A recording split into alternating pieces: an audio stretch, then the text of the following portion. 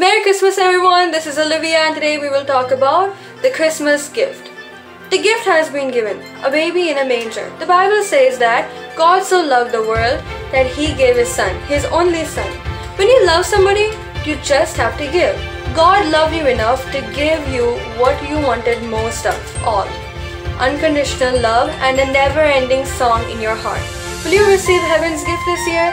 The gift has already been given and it is yours to receive. It is the gift of a father to his child. It is a gift that will guarantee heaven's entrance into all of your circumstances and a gift that will ensure your entrance into the joy of heaven. Thanks for watching this video. May God bless you all. Have a wonderful day and stay safe.